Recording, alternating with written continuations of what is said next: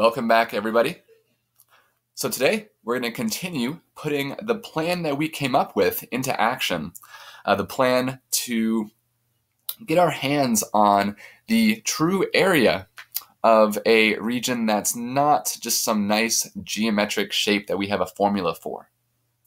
Right? And our plan was to once again bust out the motto of calculus and to approximate this area and then take a limit. Right? And our idea to approximate these areas was to use rectangles. Right? So we were looking at this particular area, this integral, last time, and using 4 rectangles, right, we stood them up and got our heights from our right endpoints to start. And then we said, hey, well, why don't we, instead of using the right endpoints, we could use the midpoints if we wanted. And we could stand up rectangles and get some slightly different heights. And if we add up the areas of these rectangles, we'll have a reasonable approximation for the area of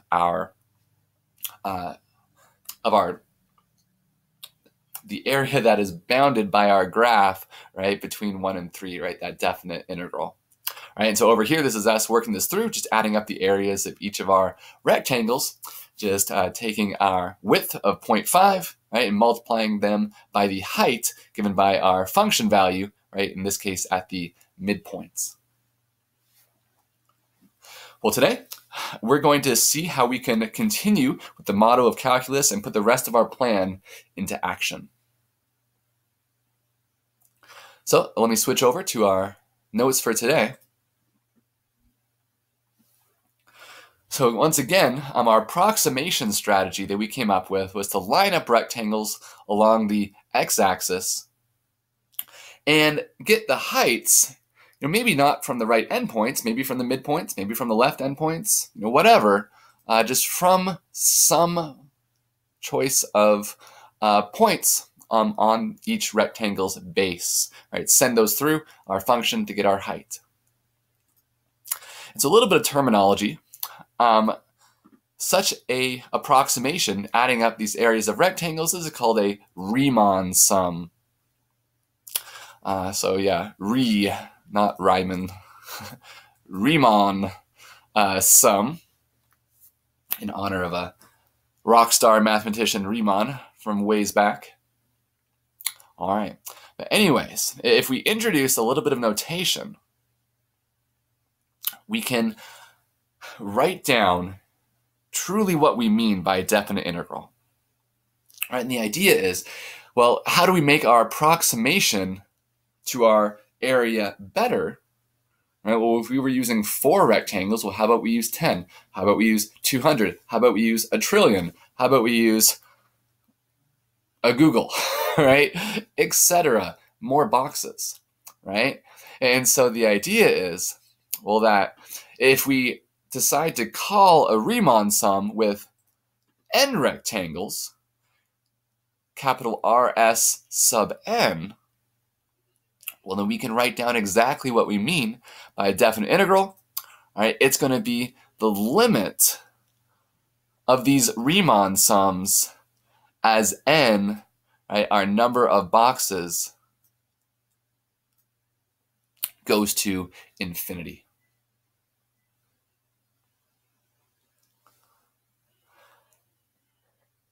And so here with this definition, we have a precise mathematical way of defining these definite integrals, our areas that we care about.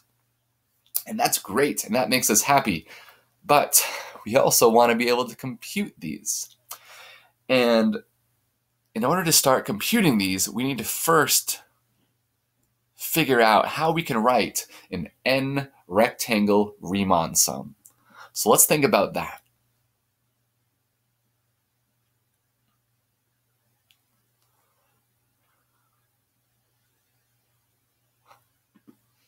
All right, so let's start off with just a 4 rectangle Riemann sum, like what we had with when we were doing our midpoints, right? There's, let me not flip back. Let me just continue here, right?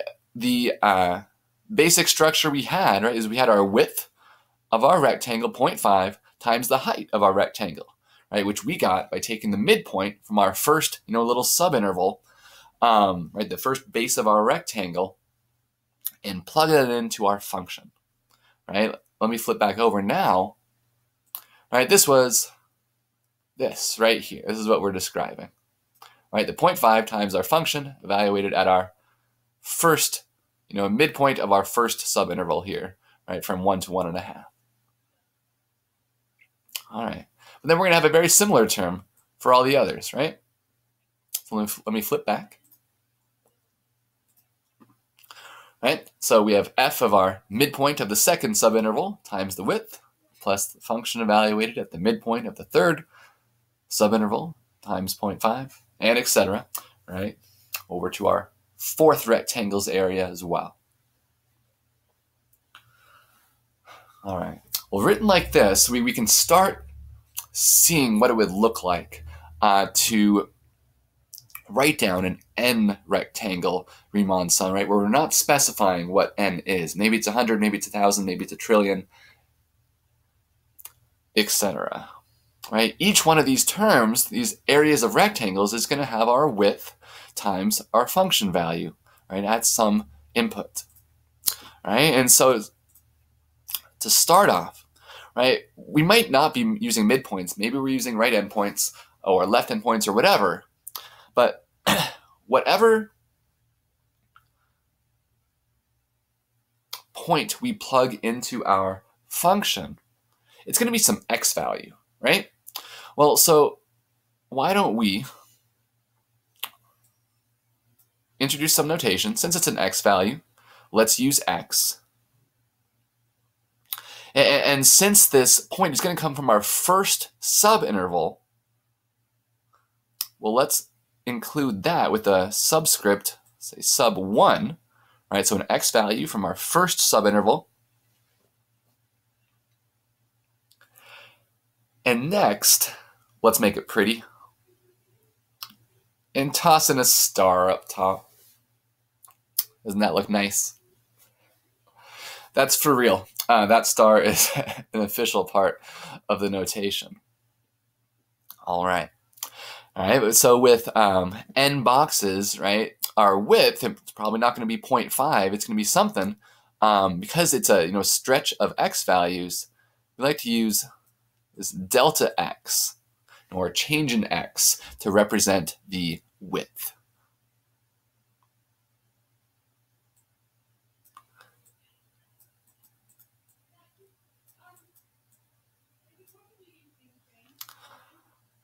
All right, so there's our area for our first rectangle, right? And we're going to have something very similar for the second, the third, all the way down to, right, the last one is going to be the nth, right, since we have n rectangles.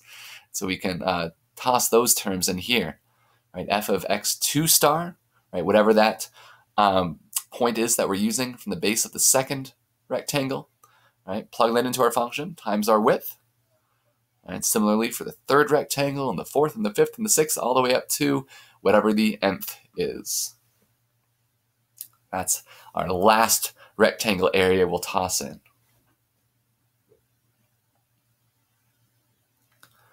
So a little bit of terminology here. These x1 star, x2 star, x3 star, these are called evaluation points.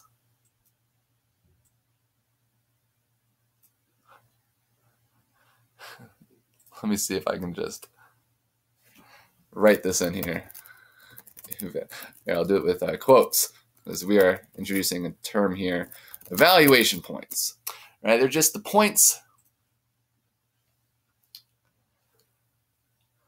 at the base of our rectangles that we plug into our function, right, to get the heights of our rectangles. Right? Maybe these evaluation points are midpoints, like they were in our last example. Maybe they're right endpoints, whatever. So a couple notes about this. First of all, I claim we can come up with a formula for the width of each of these rectangles. Right? So here's the idea. If we have a stretch from A to B, right, that we're integrating, right, grab an area over. Well, if this interval has some length, let me call it L. Well, if we're fitting 4 rectangles into this interval, well then the width of each one of them is going to have to be this length divided by 4. Similarly, if we're wanting to fit n rectangles into this stretch, well then we're going to have to take the length of A to B and divide that by n, right? And that will be the width of each one of our rectangles. In other words, right, B minus A over n is our formula for the width of each rectangle, delta x. Right, just because B minus A is how we can capture the length of that interval. Right? For example, if A was 2 and B was 10, well then this length would be 8, right? 10 minus 2.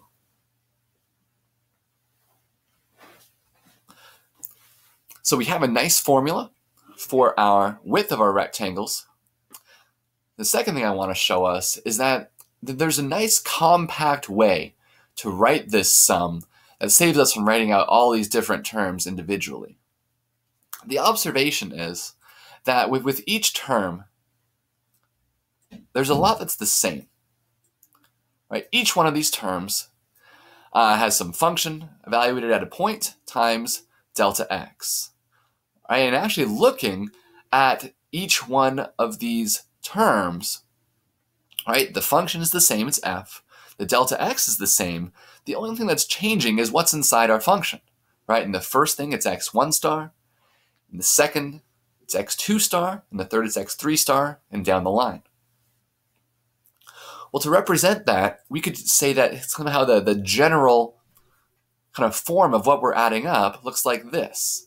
It's f of xi star times delta x, right, for some different values of I. Right? I is 1 at the start, then 2, then 3, all the way up to n. So the way that we can write down in a compact way, well, hey, let's add up all these terms from I equals 1 to n, is with summation notation. So this big symbol is a Greek sigma for sum. And so we're going to add up all these terms, starting from I equals 1, and then stopping when I equals n. All right, so this is called summation notation. I want to introduce it now. We are going to come back to it and make use of it. It makes our computations a lot cleaner, but I think it's important for us to work through our first example without summation notation so we could really see what's going on. We understand what's going on under the hood when we reintroduce summation notation and see how it helps us. All right. So with that in mind, let's look at our first integral computation where we'll use this definition. All right, let's compute the integral from 0 to 2 of x cubed using a limit of Riemann sums. Right, and let's use right endpoints as our evaluation points. All right, and so this is an area. Right, if we were to graph it x cubed, right, it looks something like this. We're looking at the area from 0 to 2. Right, something like this. This is the area we're looking at. It's not a nice triangle or rectangle or even a quarter of a circle or anything like that. It's its own thing. And so here, we get to bring in our motto of calculus and use it to find this area. Right? From our definition, right, our definite integral is equal to our limit as n goes to infinity of our Riemann sum with n rectangles. Right? And using what we wrote down just a moment ago, right, our general way of writing a Riemann sum with n boxes, we can kind of copy paste that down here. F of x1 star times our width plus f of x2 star times delta x all the way up through the nth area of our rectangle. All right, so we have to start filling things in. And by the way, it's going to take a lot of work. There's going to be a lot of writing, a lot of algebra, and even a limit at infinity at the end to look forward to. All right, but we can do it. Just walk through step by step. And tomorrow, we'll be able to see how summation notation will actually streamline our work quite a bit. But so to start, let's think about our evaluation points and our width, delta x. And so to start, we can get a little zoomed in version of this interval we're thinking about from 0 to 2. All right, and so with n rectangles, our delta x, using our formula from above, right, is going to be b minus a over n. Well, here our a is 0 and our b is 2, so our formula turns into 2 minus 0 over n. In other words, 2 over n is the width of each one of our rectangles. And it might feel a little bit funny to have an n involved, but I claim that this makes sense because the width is going to depend on n, the number of rectangles. Right? If we're using 4 rectangles, we're going to have a wider width than if we were using a trillion rectangles, right? When our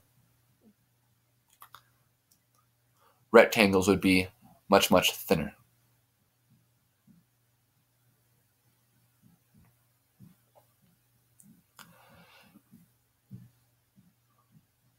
Okay, so now we know what each of our delta x's equals.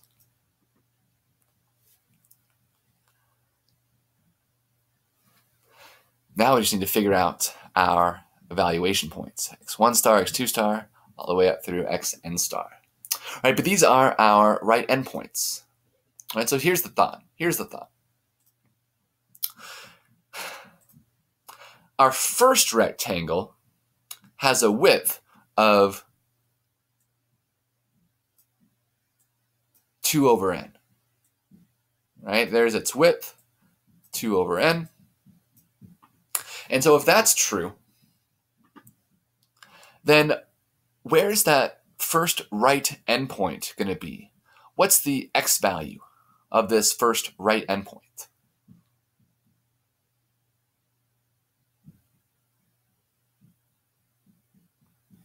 Well, it's going to be 2 over n, right? Right, with if 2 over n was, I don't know, like a half, let's just say it was a half again. Well then, if we bump over by a half, well then, starting at 0, moving over by a half will lead us at a half.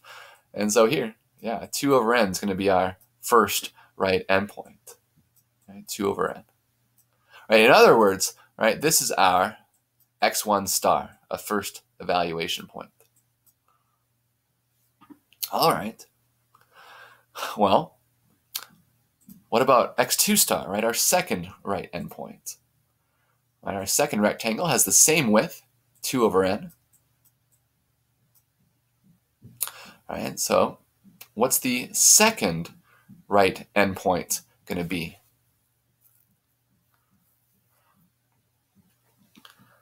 Well, it's going to be 2 times 2 over n, right? We went over 2 over n, then we're going to go over another 2 over n, right? So let me write it like this: 2 times 2 over n.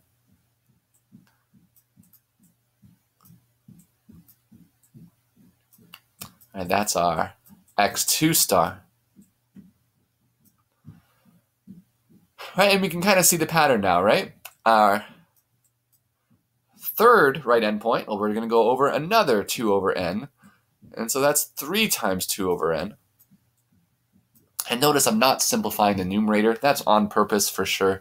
It's going to help make certain work that we're going to do cleaner to see if we actually don't simplify our numerators and just keep these as 2 times 2, 3 times 2. Right? And so again, our x3 star is going to be 3 times 2 over n. and so on and so forth. And so with that, we can fill in these missing pieces over here in our expression. Whoops, that was more than I thought.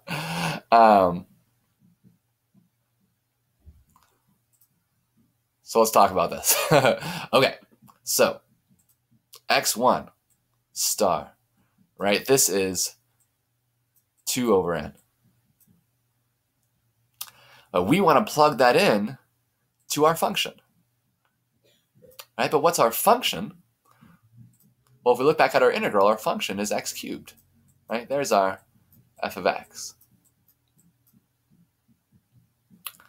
And so we're wanting to take 2 over n and plug it into our function. Well, our function's just going to take 2 over n and cube it, right? So that's what we see here. Here's our x1 star plugged into our function. Similarly, x2 star, all right, that's our 2 times 2 over n. If we plug that into our function, it'll get cubed. And so here's our 2 times 2 over n cubed. Similarly, 3 times 2 over n cubed, it's our third evaluation point plugged into our function. And then, right, our last evaluation point, xn star, that's going to be n times 2 over n. A little sanity check there. Notice that the n's would cancel, and we're left with 2, which we like looking at our interval, right? Our very last right endpoint should indeed be 2. All right, so this is us plugging that into our function, ends up getting cubed, and then these 2 over n's on the right-hand side. All right, those are just our delta x's that we found, our 2 over n's. All right. So, have some work to do. One thing we might do at the start is take these cubes and distribute them. Exponents, right, do not distribute over addition or subtraction, but they happily distribute over multiplication and division. And so we can take these cubes and break them apart with what we see here.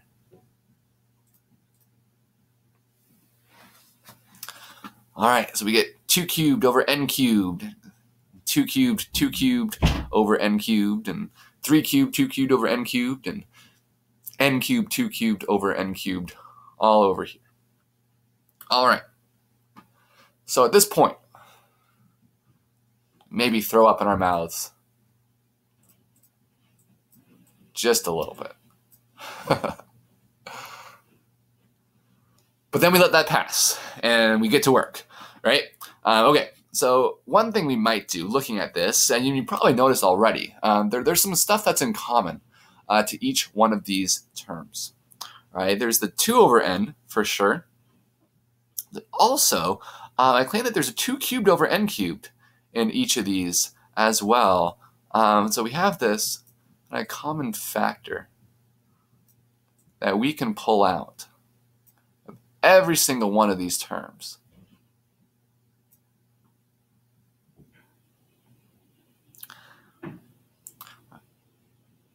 I didn't say this explicitly earlier, but let me clarify this now. This dot, dot, dot in the middle, right? This is just telling us that, yes, we're going to continue this pattern up until we get to this last term. But each one of these terms, even that we don't see, is going to have this. We can pull it out front. And what's going to be left, right, in our second term, we got 2 cubed, then 3 cubed, then it'll be 4 cubed, 5 cubed, all the way up to n cubed. And we'll just have a 1 at the start. All right, so there we go. There's this common factor that we pulled out and what we have left over. All right, now it doesn't look so bad. But what's the limit of this thing as n goes to infinity? Well, it's hard to say. And a big reason why is we've got this ever-increasing sum, right? When n is 4, we're going to be adding up 4 things. When n is 10, we're adding up 10 things. When n is a trillion, we're adding up a trillion things. And so we have this ever-increasing sum. And how do we deal with that? Well, people have thought about sums like this. The sum has a nice form. If we want to, this 1 we can write it, think of as 1 cubed. And so we can think of this as the sum of the first n cubes. And people have asked, well, is there a nice way to write this? Is there some formula? And happily for us, there is. And so at this point, we really need a formula to our rescue. And here it is. Right? The sum of the first n cubes we can write actually in this nice compact form as n squared times n plus 1 squared over 4.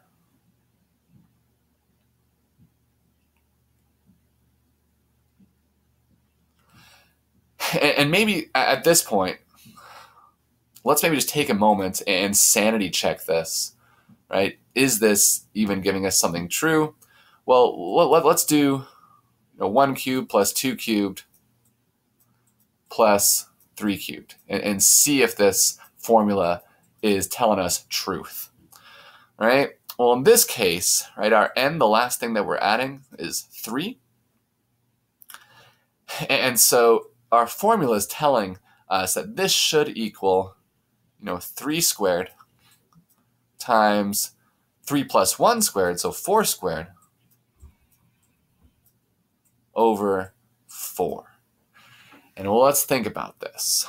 Well, 1 plus 8 plus 27 is 9 plus 27, which is 36. Right? So just adding these things up. On the left, we get 36. Over on the right, do we get the same thing? Well, we're going to have 9 times, well, this 4 will cancel off with one of the 4s up top. Indeed, they match. All right, what this formula is showing us is that this will match if we're adding up the first 3 cubes or first 4 cubes or first 5 cubes, however many cubes we add up, we can always write it in this nice compact way.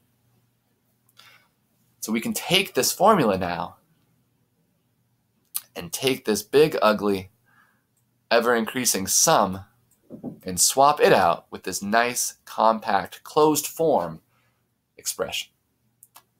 And this will allow us to continue our work and actually compute our limit. All right, so swapping that in there.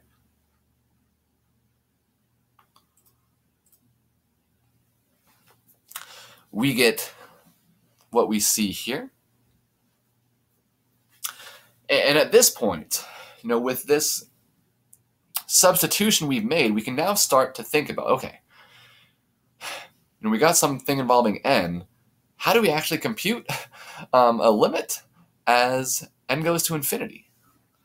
I know we haven't used n's before. We've thought about x's, but that's fine. Right? How do we compute a limit at infinity? Well, this is actually going back to our very first experience with limits, right? We had our limit law infinity, right? That 1 over x to some power, that limit as x goes to infinity or minus infinity is 0. And so our idea was to make those types of things show up. Well, we want to take powers of x and pull them out, right? Specifically, we want to pull out the highest powers of n, in our case, from the top and the bottom. We'll let some things cancel. We should have some, 1 over x, or in our case, 1 over n to some powers that we can work with. All right, so let's come over here. Let's do a little bit of algebra first.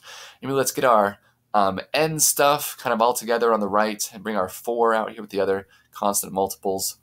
So doing that, just kind of swapping these. Right, and things are multiplied, so this is fine. We get what we see here. Now a little bit of canceling is going to happen. All right, this 4 down at the bottom is going to cancel off with 2 of the factors up 2 up top. So we'll get left with 2 squared, or just 4 outside. And then this n squared, that's going to cancel off with 2 of the n's down below. And we'll be left with what we see here.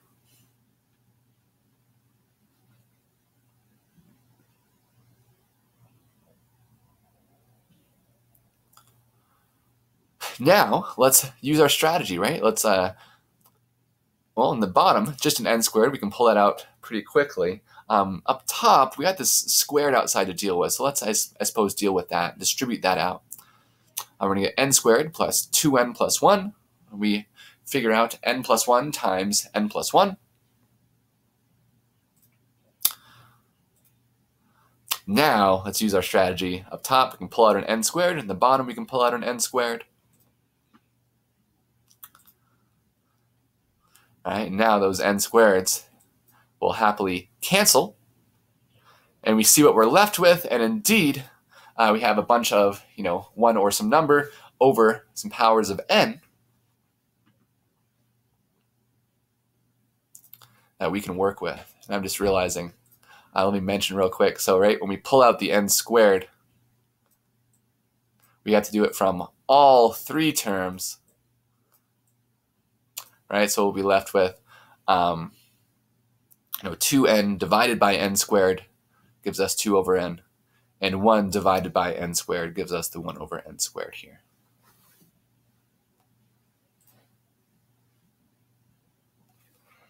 All right, now we can take the limit. Right, these terms are both going to be head into 0. So the limit we get is nice, clean 4.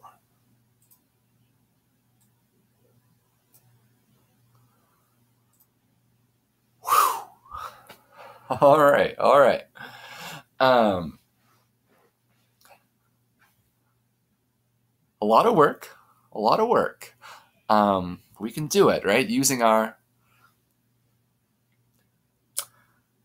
way of writing an n rectangle Riemann sum, figuring out our width and our evaluation points, plugging those in, all right, using our formula. This type of formula is key, and for any of these computations will be supplied, definitely.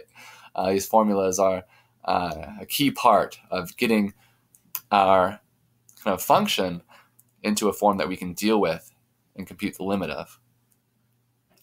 All right, so a little bit of victory lap here after all of our work. So what we've just seen here in terms of area, right, is that this area here from 0 to 2 underneath the graph of x cubed is a nice clean 4 units squared.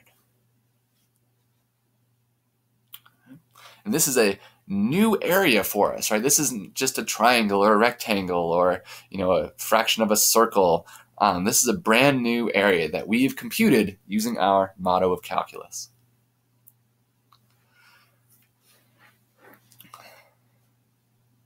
So as a final victory lap, let's actually see this kind of playing out for us in Desmos.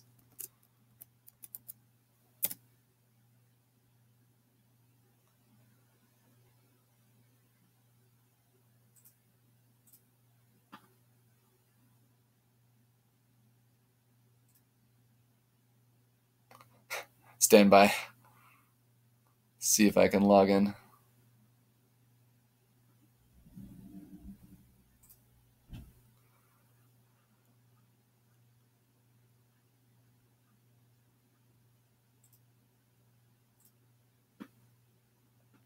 All right, let's look at our function. X cubed, right, and our a was 0. Our b was 2. You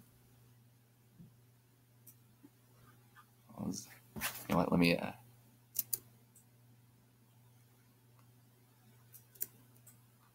a little bit better visual for us. There we go. All right, so what we can see here as I slide this n is the number of rectangles that we'd be using, right? So this would be our terrible approximation if all we were using was one rectangle. All right, n equals 2 would look like that. N equals 3 would look like this, and so on. If we slide this over, more and more rectangles, well, then we're going to be doing a better and better job of approximating the true area.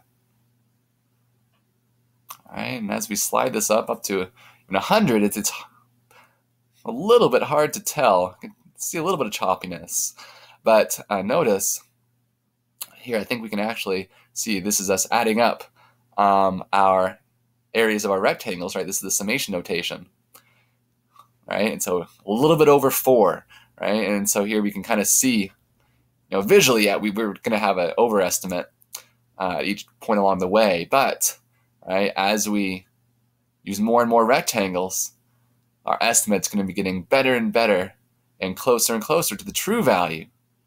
And with our work, we legitimately computed what this limit is to this process, right? And it's 4. Good work today, everyone. Tomorrow we'll get to see how summation notation can streamline things for us and make our life a little bit better. I'll see you then.